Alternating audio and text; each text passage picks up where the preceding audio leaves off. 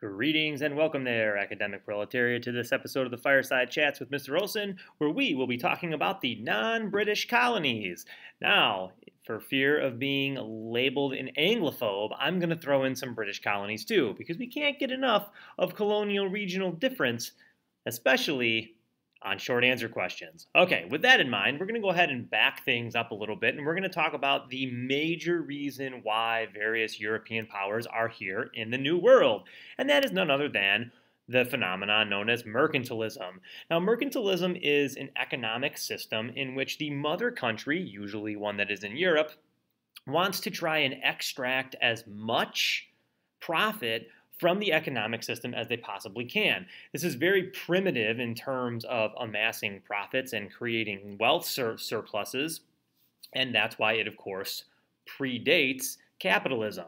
Mercantilism will, of course, sow the seeds for capitalism, but you have to get rid of feudalism first, and that's a process that takes place over several hundred years. Anyways, we're here to talk about mercantilism. So again, it is an economic system in which a mother country tries to extract profit from the system in which it is involved. Usually, you do this by finding land overseas, stripping that land of its natural resources that you can then either sell at a higher price or turn into manufactured goods. So take, for example, England. They found colonies, predominantly in North America, extracted the raw materials like tobacco, lumber, rice, indigo, whatnot, sold them at a profit either directly to other colonies or it came back to England to be manufactured. At first, things will get a little bit messy there in a second. So you need 1 colonies, you need 2 people to work on the colonies,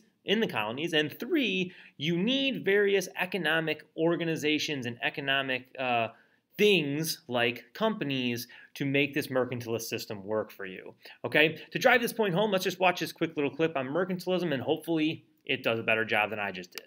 And believed and valued. Right, so mercantilism was the key economic theory of the British Empire in the 18th century. Because while Adam Smith and David Ricardo were talking up free trade and economic liberalism by 1750, no one was really listening. Mercantilism was basically the idea that the government should regulate the economy in order to increase national power. This meant encouraging local production through tariffs and monopolies, and also trying to ensure a favorable balance of trade. And colonies were an awesome way to create this favorable trade balance because they both produced raw materials and bought back finished goods made from those raw materials. But for it to work, you always need more and more land, so you can have more raw materials and more colonists to buy finished goods. By the way, it's important to understand the centrality of slavery in this colonial economy. I mean, the most important colonial trade goods were tobacco and sugar, and both of those crops relied heavily on slave labor. And slaves themselves were a key trade good in the so-called triangular trade between Europe, Africa, and the colonies. As one historian put it, the growth and prosperity of the emerging society of free colonial British America were achieved as a result of slave labor. So Britain's greatest rival in the 18th century was France. Like, on paper, the Spanish had a more significant empire in North America, and they'd certainly been there longer, but their empire was really sparsely populated. In fact, by 1800, Los Angeles, the most populous town in Spanish California, had a population of 300 and only 17 freeways. The French colonies were considerably more populous, but even so, by 1750, there were only about 65,000 French colonists, most of them in the St. Lawrence River Valley, thereabouts. I don't know, maybe it was somewhere over here. This isn't a terribly detailed map, and also I'm not looking at it. But the French were moving into the Mississippi and Ohio River valleys and forming alliances with American Indians there to try to dominate the fur and deerskin trades, and that proved problematic. So wars usually have really complicated causes, and it's very rare that we can refer to one thing.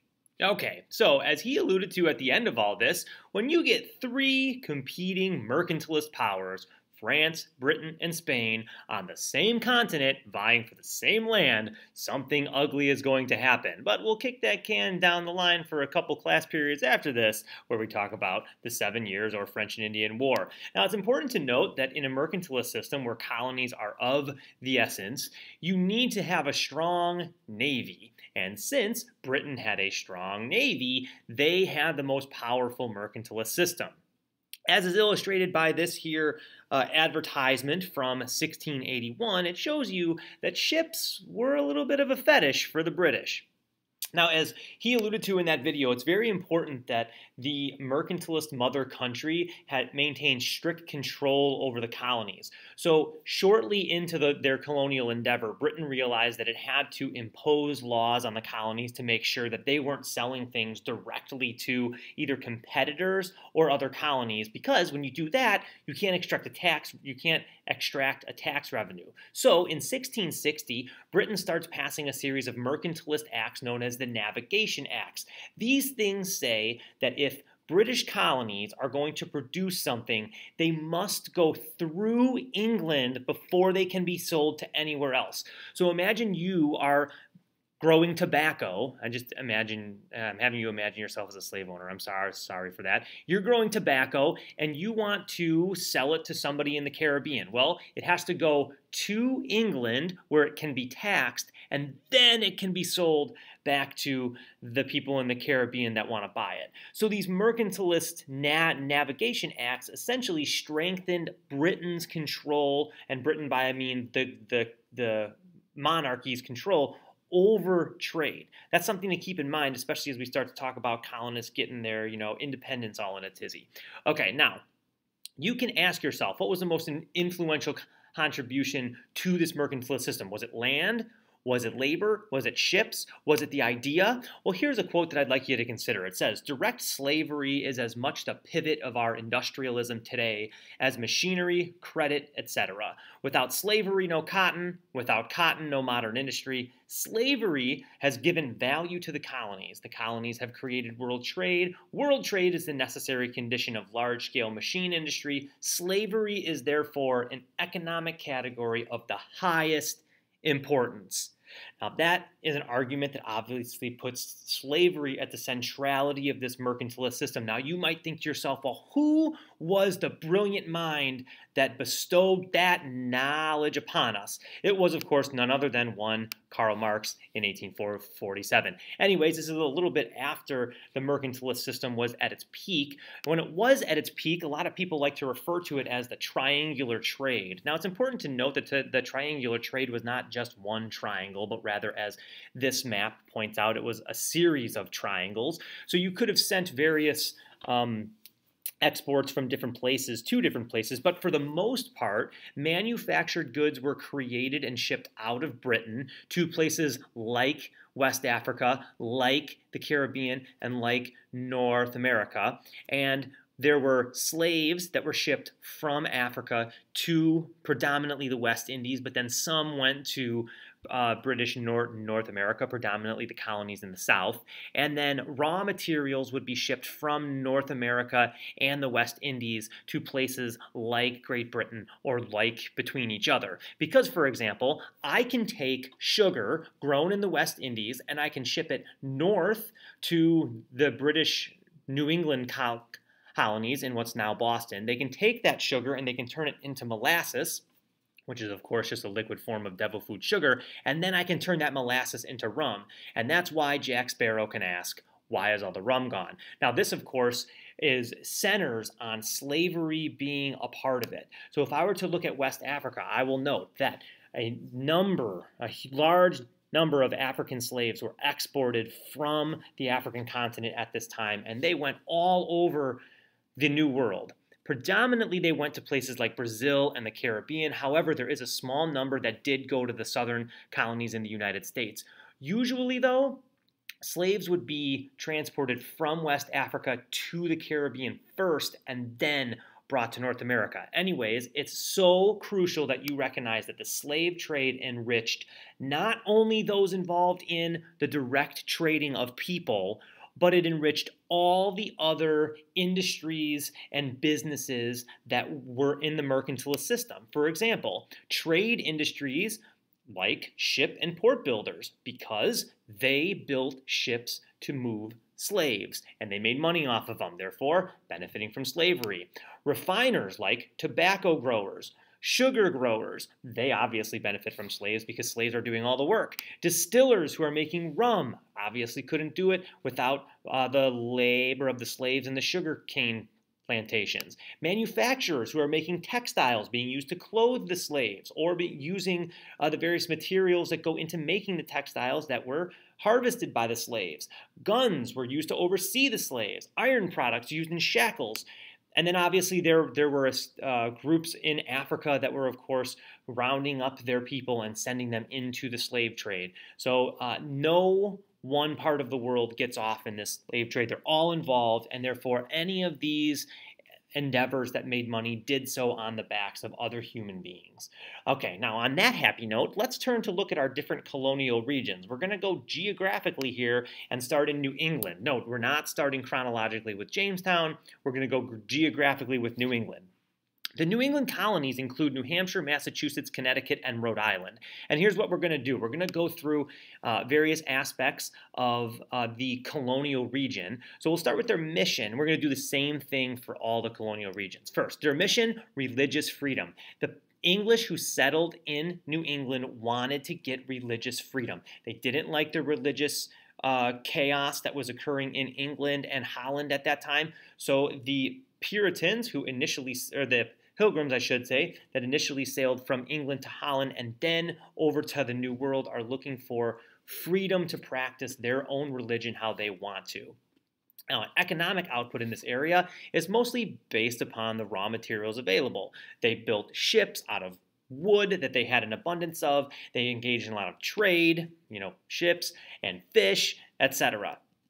Now, the religion that dominated here was first Pilgrims, but mostly Puritans, and that's why we emphasize them first. These were congregational churches, which means that they were local, but that the minister in the area was sort of the middleman between the colonists that were living there and the almighty power.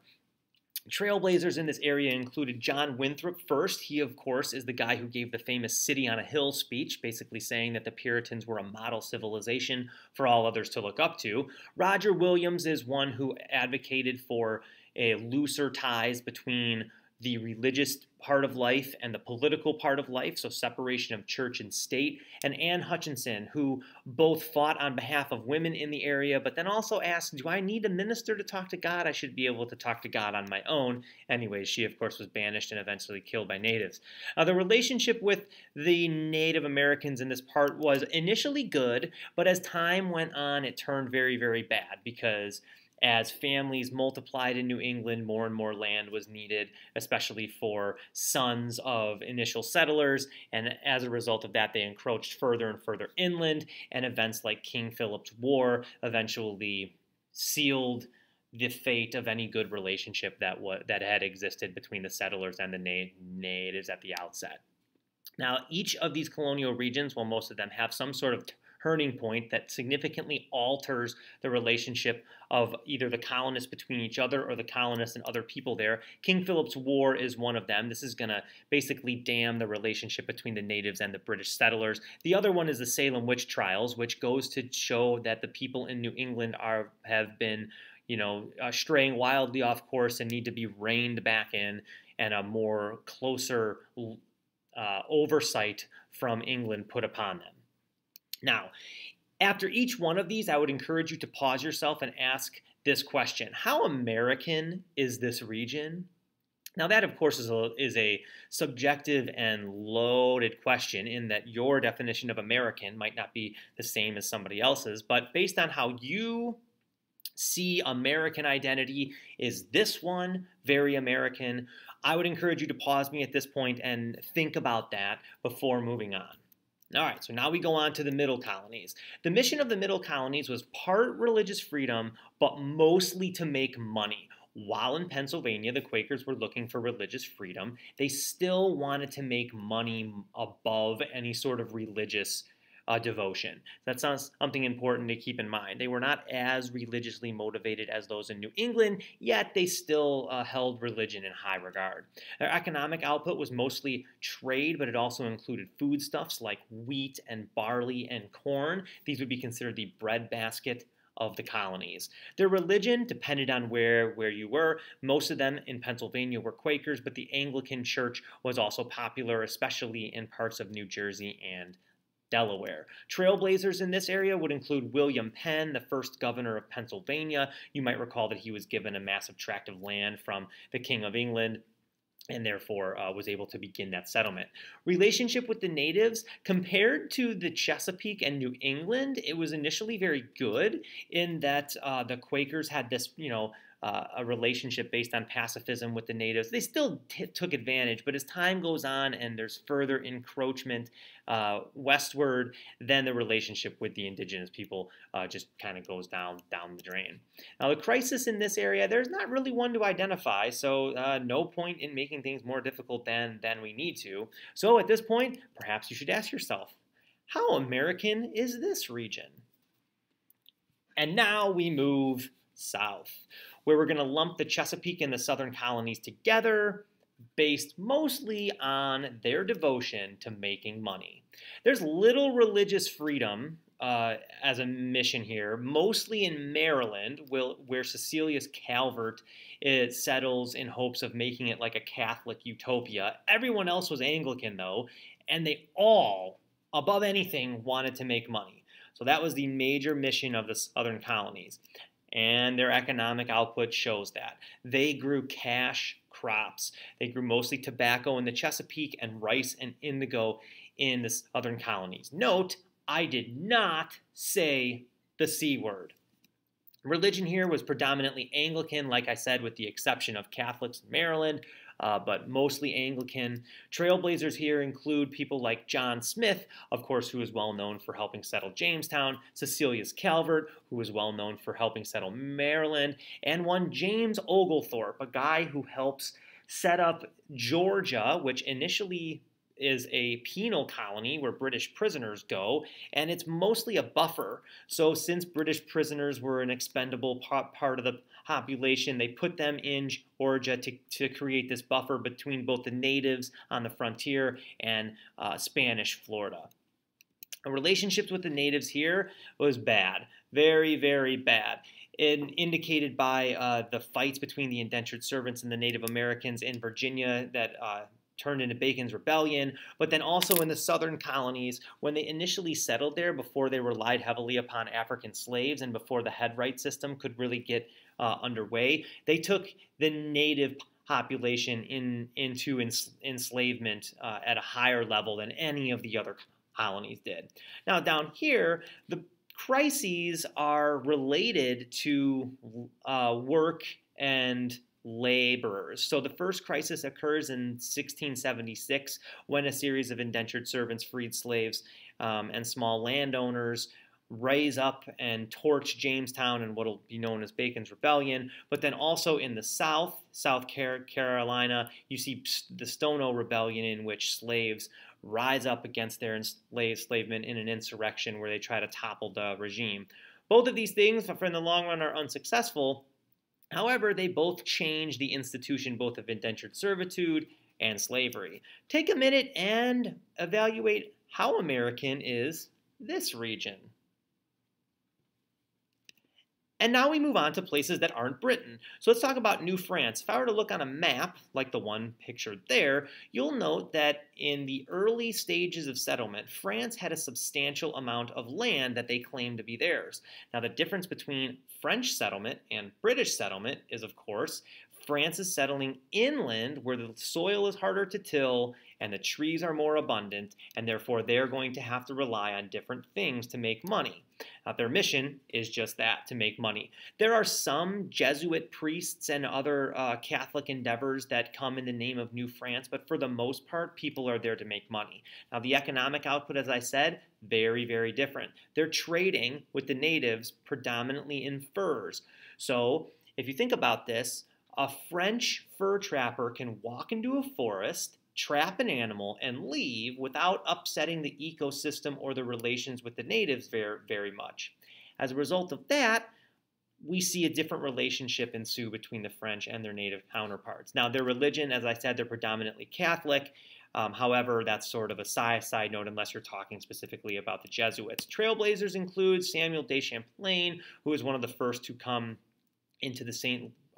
Lawrence River Gap and help establish French settlements. Now, relationships with the natives, as I said, great relatively. I'm not saying great as in they were, chummy all the time, but the French were much more readily willing and did intermarry with the natives. They had a symbiotic relationship, meaning that they both relied on one another. The natives relied upon the French to give them manufactured goods, and the French relied upon the natives to help them trap furs. But since the French weren't ruining the land, the natives were more likely to stomach their relationship.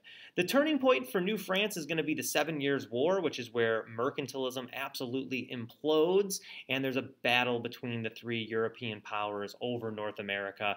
That'll be something that we talk about later on. So ask yourself, how American is this region? And now we move to New Spain, pictured there in the red. New Spain's mission, and hopefully for those of you that took world history, is no secret: make money and find religious converts. Their economic output is mostly gold and silver extraction. They want to make money and they want to make it quick, but they also institute more long-term commitments like the encomienda system, which of course is a deal between settlers and the king that says you can have the native labor and you can work them in exchange for converting them to Christianity, which would, of course, bring in more of a revenue. Their religion, they are staunchly Catholic. Trailblazers include, among others, Hernan Cortez, Don Juan de Onate, Hernando de Soto, the last two of which explored and helped map out North America as opposed to modern-day Mexico. Relationships with the natives, terrible. I would argue second worst to the English. The only reason that I would argue that the English are worse is because their plantation system is just a little bit more aggressive in terms of taking up new land. Crises or turning points. First is the Spanish Armada in 1588, which changes the balance of power in the world from Spain to Great Britain. But then also the Pueblo Revolt in 1680, where several Native American tribes in the southwest part of what is now the United States rose up against their Spanish oppressors because the Spanish were not abiding by or honoring Native American religious customs. As a result of this, though, the Pueblos kind of descend into chaos and, despite winning, ask the Spanish to come back several years later. But when they come back, the Pueblos are granted religious freedom, something that they didn't have before. So ask yourself here, how American is this region? And as you do that, you might want to take note that one of the ways that the Spanish made their presence felt in the American Southwest was by the building of missions like this one. If I were to look at a map, you will find that there were several areas that the Spanish built religious missions throughout. And that was a way for them to both recruit new converts, but then also oversee their endeavors in the area. And then finally, it brings us to the Dutch. Can you find the Dutch on that map? Not really, because they don't really have a presence. Anyways, it was in and around modern-day New York, which was initially settled as New Amsterdam when the Dutch supposedly bought it from some Native Americans for $24. Now, their mission for the Dutch, always to make money. They don't care about anything else. They're going to do it, though, through trading and commercial ventures. So perhaps loaning money, perhaps serving as a bank, but definitely involved in trading. Their religion is money. No secret there. Trailblazers, not any that we really need to take note of. Relationship with the Native Americans, it's okay, actually. It's focused on trade, and therefore they rely upon each other. The Dutch are most like the French in terms of their relationship with the Native Americans. It's a lot of reciprocity there, unlike the British and the Spanish, who, The turning point here is in 1664 when the English basically forced the Dutch to leave at gunpoint, but at this point the Dutch had found more lucrative endeavors in Southeast Asia, which is where they head to put all their money into spices like nutmegs and cloves. All right, so take a moment. How American is this region? And that, my friends, are the colonial regions. And I ask you, is there any better place in the world to make money than America? That's all the time I got. Stay classy.